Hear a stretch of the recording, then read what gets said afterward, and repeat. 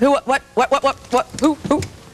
Heart. Heart. You're absolutely right. Let's hear it for the lady. Knows her trivia.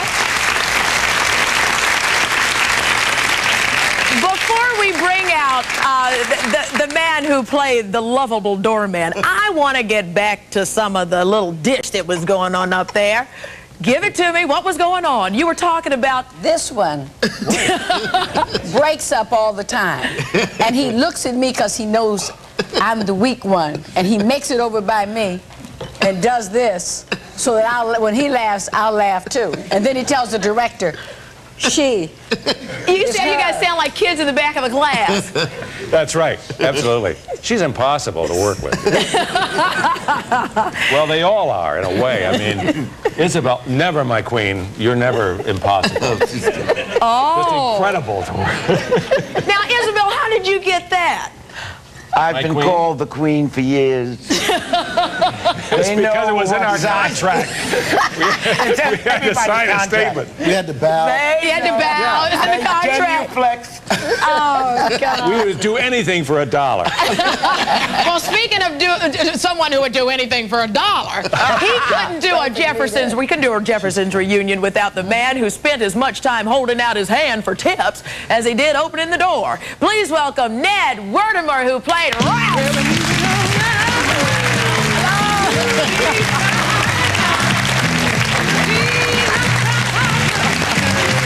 You're the best. You're the best.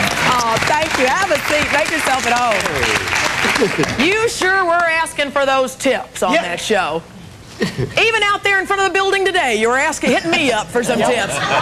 Yeah, but I gave the $20 back to your producer. They said you kept it. I should have kept it. I'm still upset that I gave it back to him.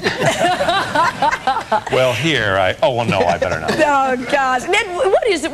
You know, we were just talking a little earlier about how the Jeffersons really portrayed an interracial couple for the first time, and just what the reaction was to all of that. And you, in real life, actually married a Nigerian woman. Is that right? Very much so.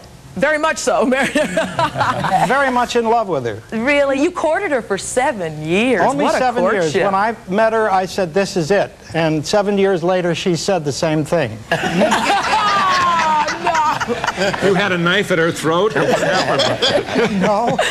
The lady came over here and got her MA and PhD at Howard University in history. And we luckily met one another, and we've been together for 25 years. Wow, that is wonderful. Absolutely wonderful. I understand.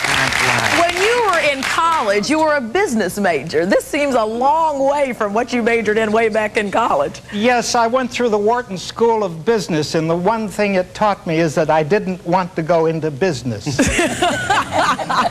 I was good as an actor. That's what I had confidence in. So I went into acting. Wow. Well, that's quite a business in itself. Well, it's a profession. You can make a business out of it. I'm on the board of directors of our Actors Federal Credit Union, and I know something about that. Everybody join your credit union. What was the next question? Question is, how come I can't get a loan? Well, you can get a loan. But I'm not the one that can get it because I know you too well. That's the problem. Okay. What are some of your favorite memoirs as you look back over those special years? The thing that you remember most, your most special memoir? Isabel?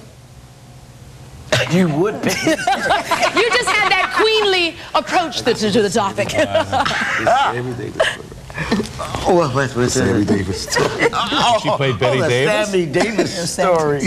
Davis, you can't. I enjoyed working with Sammy, but nothing happened really big to repeat. No more than the whole show was a gas working with him, and I was supposed to push him around and shove him, and he was just about like that. Right? Do y'all... Well, go on. Well, and he said, look, baby. If you're gonna push, push. If you're gonna pull, pull. I mean, don't treat him like a baby. I love hearing that.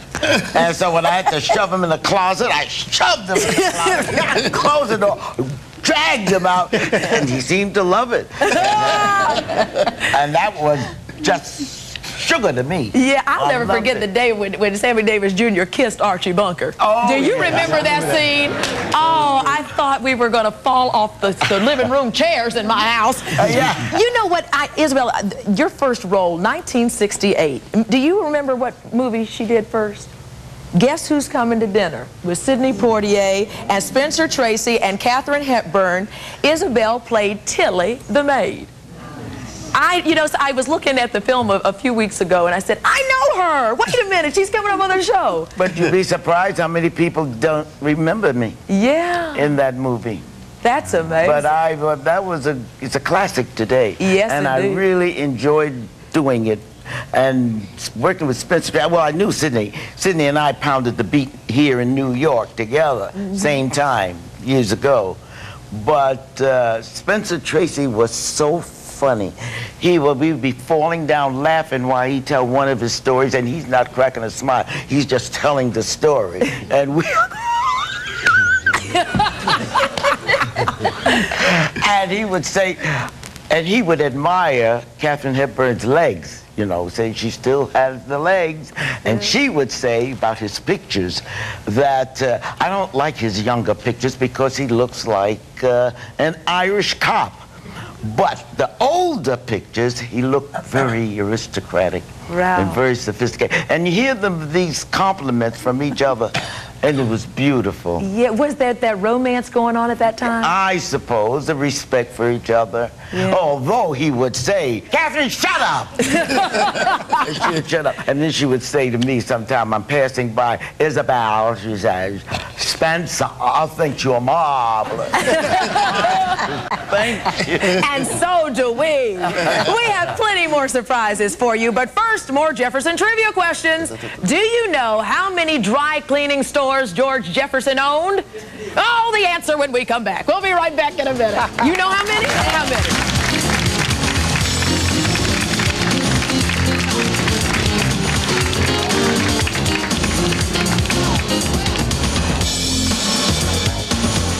Great time here. It's the Jeffersons reunion show, and the trivia question before the break was, how many dry cleaners did George Jefferson own? Okay, how many? Who knows? How many you say? I say 7. How many you say? 7. 7? How many do you say? 7. 7. Oh, everybody says 7? I also say 7. 7? 7. I say 2. You say 2. Somebody down there said 12 during the break. Well, let's take a look and see if this clip might give us some clue to how many cleaners George Jefferson owned. Hi, ladies and gentlemen. I'm George Jefferson, Jessica Jefferson's grandfather, but you don't want to hear about me. What you want to hear about is my 7 dry cleaning establishments throughout the city, one near you. 7 was the answer. Some questions for you guys here. This question's for Marla. I know you're on 227 also, and you seem like you love the cast. Did you love working with this cast much better than the cast of 227? Oh, me? Yes. You like working with this cast better than I heard the question. Well, you asked. Yes, I loved working with this cast because we came to work to play. Jefferson's cast was wonderful too, but I had more responsibilities on that show. The queen here, I could just play all day because she was the star of the show. Well, did they write you in to have this kind of combative attitude with George, or did that something that just kind of came about? That started evolving. Actually, the first show, he was the one that wanted to hire me. She didn't want me. He wanted... You didn't, because he wanted me because the Willises had a maid. And you didn't want a maid. You didn't feel like you... Because I felt I could do it. Don't you remember this? Because she felt like she could do it herself. It was a long series. What do you say? Are any of you doing any acting right now? Am I doing some acting? Yeah. We act all the time. Sherman, you're about to kick off your own sitcom, Not for right? pay, but yes, acting all the time. Sherman has a wonderful sitcom now. He has a sitcom going. And the name Sherman? Good behavior. Good behavior. And is everybody from this cast hitting you up to be on the new cast? Yeah, I'm going to pick it. I'm going to pick it. He hasn't asked us yet. Well, we just got started. We're talking about billing. Right. What are some of you? What are some other projects you're working on right now? Well, I just finished a movie with Chris Farley and Matthew Perry called Edward and Hunt. It's a send-up of Lewis and Clark. these two goofballs like Monty Python. I mean, they go west. But I'm a rich man, and they're in love with one of them is in love with my daughter.